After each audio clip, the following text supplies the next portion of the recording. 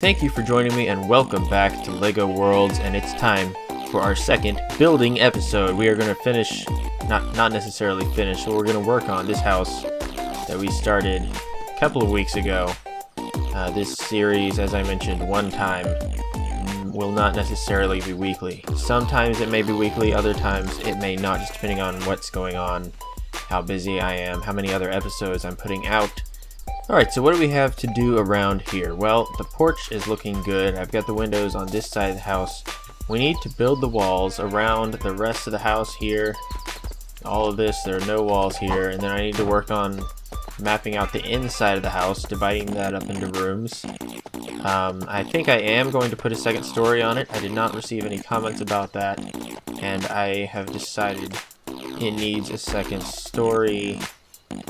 It won't really be quite the look I was going for, but I think the house has kind of evolved into a bigger, more elaborate structure. So we're gonna go with that. We're gonna keep going with it and build the house on up. And I also want to replace this walk here. I don't like the ingot tiles that I put down. I feel like the steps are underwhelming. They need more going on right here. I'm not sure why they look so small. So I'm going to start with the walls up here. Need to figure out what I want as far as windows. I don't know that I don't want more of these big windows on the front. I kind of want to frame the door.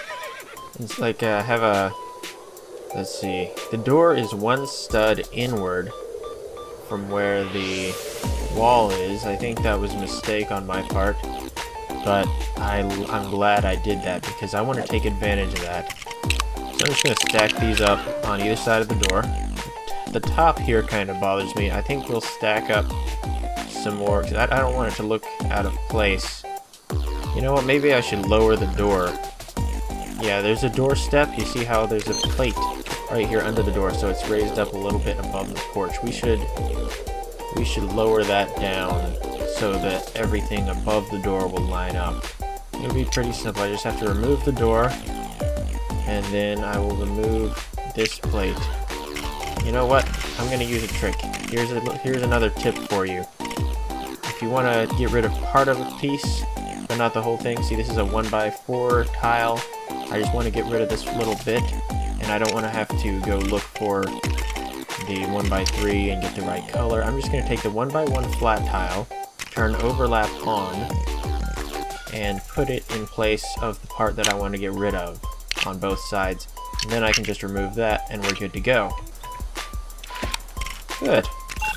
And that should open and close with no problem. It shows you how much clearance it needs for the door, and that was clear, so we're good to go. Now I have a full brick space above the top. Put it right here. So this is going to overlap right in front of it. And I think this right about here is where the arch, let me take it down a little bit. That's where the arch is going to start.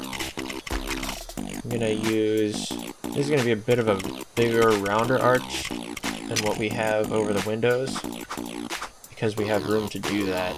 Now, is that too round for this house? It's kind of going to look like a barn door if I do that, so I should probably not make that. So at this point, I am thinking maybe not have an arch at all and just have it go straight up. I think that will look okay. We can come back and adjust this later. After we build more of the house, I'm going to go ahead and do what I know I do want to do. I'm going to copy this, just going to spin it around, and it should sit down right here quite easily. That looks pretty good. Alright, so what I want on the inside is I'm going to have a big room right here. This will be the center of this room, and then this, right along here, there's going to be a wall with arches, and this backspace right here behind the wall with arches is pretty much going to be useless, pointless. I don't know why I want it. I just think it would look cool in a practical house, where the place where you might see that is if this is a hallway that goes on in this direction. This is not a hallway. This does not go on, but I want to put that there anyway. You know what, maybe I can put the stairs right here that would go down into the basement. I guess at this point, in order to figure out where I want the windows arranged on this side of the house, I really need to flesh out the inside floor plan of this end of the house. I built these so that we have room for layers. We have the outside layer with the masonry bricks and the windows, and then the inside layer, there's room for colored bricks on the inside. What color do I want this room to be painted? We're going to use 1x4 bricks.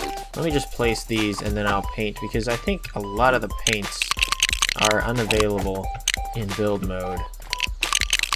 You have to use the paint tool. Okay, so that's not quite looking the way I hoped it would, the way I pictured. The problem is, so these bricks up here, they show on the outside, and these bricks down here, so they have to stay white. And then on the inside, we have the tall white sections, and then the colored sections in between. I think it'll help if I separate those with curtains. So I'm going to build some curtains real quick. Thinking about going with the dark red for the curtains. I don't really know. How does one build Lego curtains? Alright, that looks pretty good. It could probably use work. I think that looks okay. It looks, well, it should be lower. There we go. That looks like curtains on a curtain rod, doesn't it? Somewhat. A little bit. Alright, here's what I'm going to do. I'm going to go ahead and build a third layer to the wall. So I have the outside layer, which is the masonry bricks, and then they have the middle layer, which is the windows themselves, and then there will be the inside layer, which is paint, and maybe beyond that, curtains. Okay, I think we're starting to have a good look going on. Okay, I feel like that's close, but we have a really distinct point right at the top. I really don't want that. It looks so much better, it's so much rounder. But it doesn't make sense physically, because it should be hanging down right here. Alright, forget about fancy curtains. We are going to make this incredibly simple, because who needs drapey curtains? Okay, I did it. I did it. I don't know why that was so hard. Please tell me they look nice. And I think it looks...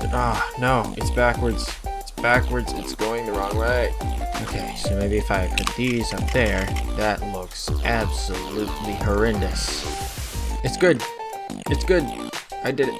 That looks good. That looks decent. And if anyone thinks otherwise, they can get over it. Because it looks great. It looks fantastic. Beautiful curtains.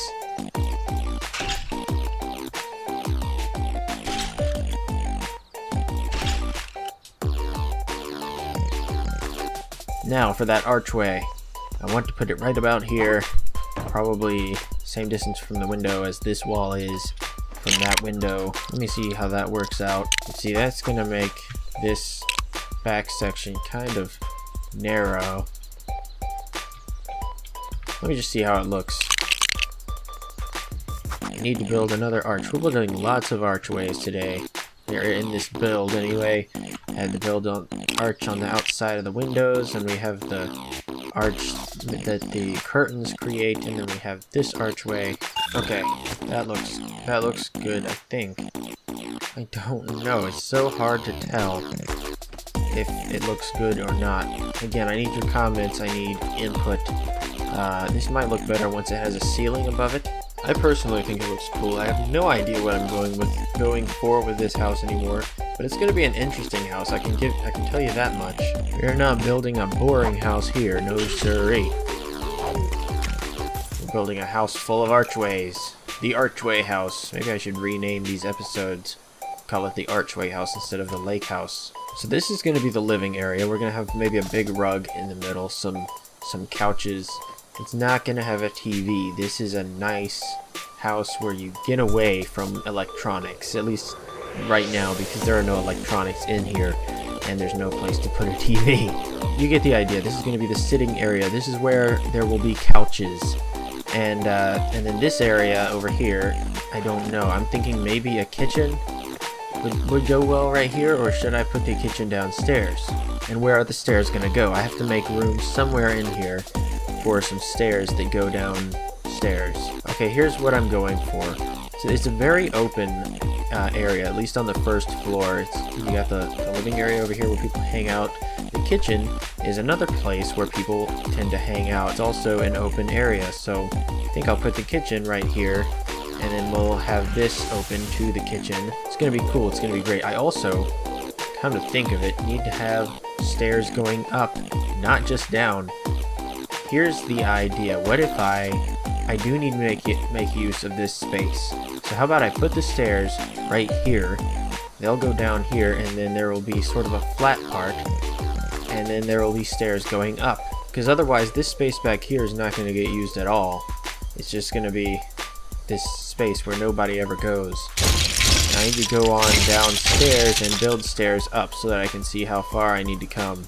Okay, so this is our basement. Again, we can replace this rock wall later if we want to do that. I have no idea what I'm putting down here. So I'm going to want at least a 6x6 area right there before the stairs begin. I'm just going to put down the floorboards and we will paint and work on this later. I just need to know where the stairs are. So we have this archway right here. This will be flat so that you can go there and go down the stairs instead of having to go around to the kitchen to go downstairs. So that's great. And once I put some walls down here, it's not going to look so bad. Right now it's just kind of torn apart. So yeah, that's what I need to figure out. How high is the top floor going to be? So the ceiling of this floor will be right here. And just to give myself some clearance, I will put the top floor right about here. So let's go over here. You can see the black outline. I'm pointing to it with my left hand, even though you can't see that. The black shape at the bottom of the screen, that's the shadow of the brick that I'm placing. That helped you get it lined up. So that is where the corner of the room is going to be because of all of our layers. I'm going to make a 6x6 area. That's the platform that I want. I'm going to make that just a little bit bigger, and then we'll start going down. Standard Lego stairs are pretty much 2 plates high, so, you know, a plate with a tile on top. Alright, so now we know where these stairs are going to be, we know where those stairs are going to be, and it's perfect that we have room right here, you know, flat ground right here, and flat ground right here.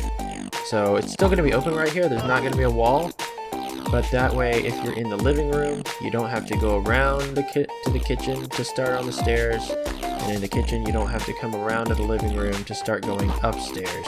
Now, stairs in the kitchen, that's kind of unusual, and I'm wondering if I should put something else here, but I'm not sure about that. You know what? As little progress as I've made... oh, look at that. The light that's coming in, it's leaving the shadow of the archways right here.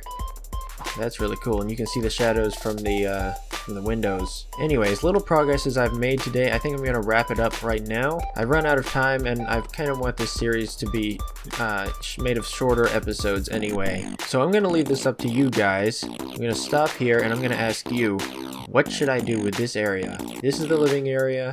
Most of the bedrooms and stuff is gonna be upstairs. What is this right here? Is it a kitchen? Is it something else?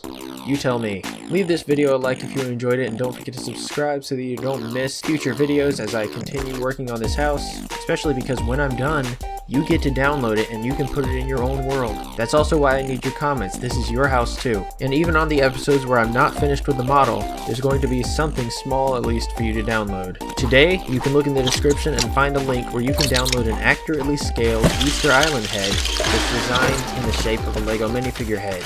That reminds me, I definitely need lots of ideas for small models like this, because I'm going to include one of those in every video, except for the ones where I finished the model we're working on.